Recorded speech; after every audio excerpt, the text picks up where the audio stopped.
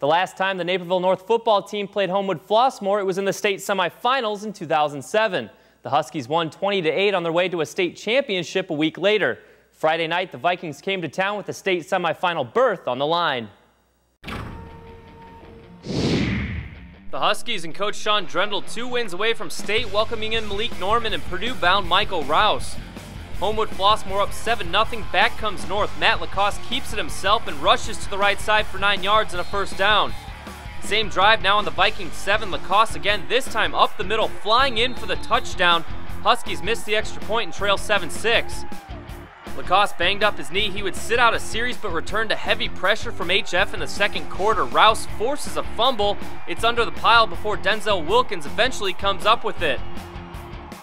Ensuing Vikings drive, 2nd and 1 from the 3. Norman bounces things right. He's in untouched. 14-6, Homewood-Flossmoor extends their lead. Later in the second, 3rd and 14 for the Vikings. Tim Williams throws it over the middle to a wide-open Willie Ross. He's got some space to run, but check out the Husky hustle. Tyler Gear strips it away, and it's recovered by Zach Corning. Huskies take over before the half, now facing 4th and 18 at the Vikings 34. Lacoste deep down the field to Antonio Owens. Lots of contact, but no flag. Naperville North down 8 at the half. Huskies come out firing in the 3rd. Owens takes the handoff and zips in for 6. That cuts the lead to 14-12. They go for 2, and Owens is called on again. He takes a shot, but he's in. We're tied at 14.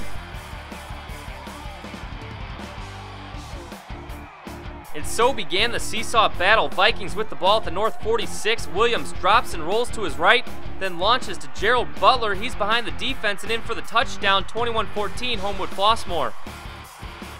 Now under a minute left in the 3rd quarter, Lacoste to Owens, who skips over a defender on his way in for 6. We have a 21-21 ball game.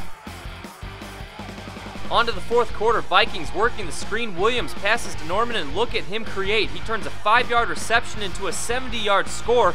Norman had 3 catches for 79 yards.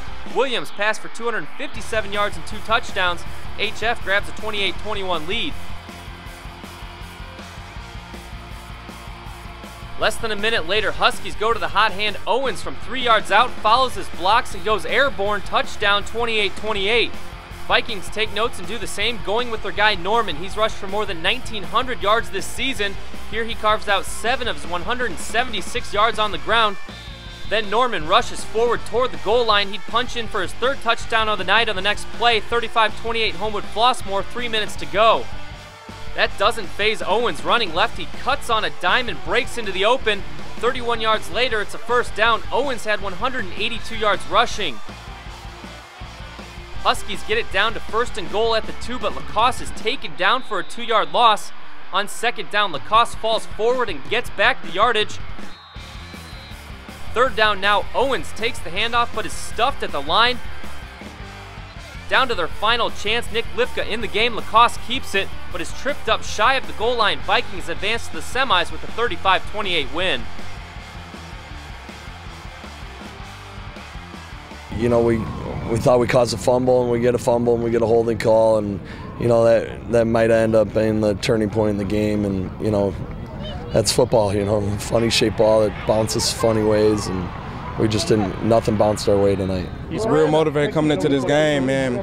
Talked to my old line this whole week, and they kind of like talked about they was gonna shut me down, so we ended up getting motivated off that and just played hard and came off with a victory. It was a great season, you know. We had a good run, but it's terrible when you end it like this on your senior season. We knew our back was on the line, you know, our backs against the rope, however you want to put it. We knew that we had to do what we needed to do to win this game, and if we wanted to play next week, which we all do, we love this game, that we knew we had to make this stand, and that's what we went out there and did.